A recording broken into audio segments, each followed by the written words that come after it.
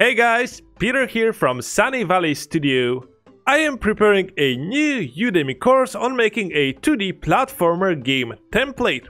We will explore using the state design pattern to create our character controller in a way that we can easily extend it.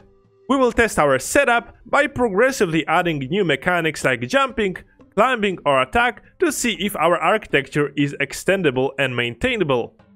We will also tackle things like working with tile maps, creating different types of enemies, creating multiple levels in our game and level management system, a cool looking main menu, a simple boss fight, and other game elements common to a platformer genre. I will explain everything as best as I can, but this is again an intermediate course. Currently it is in early access, so I'm posting a link in the description of this video.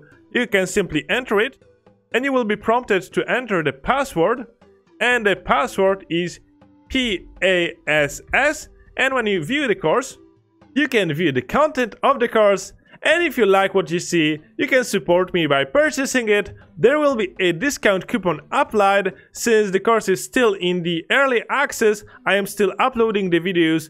Right now there is about 5 or 6 hours of content available.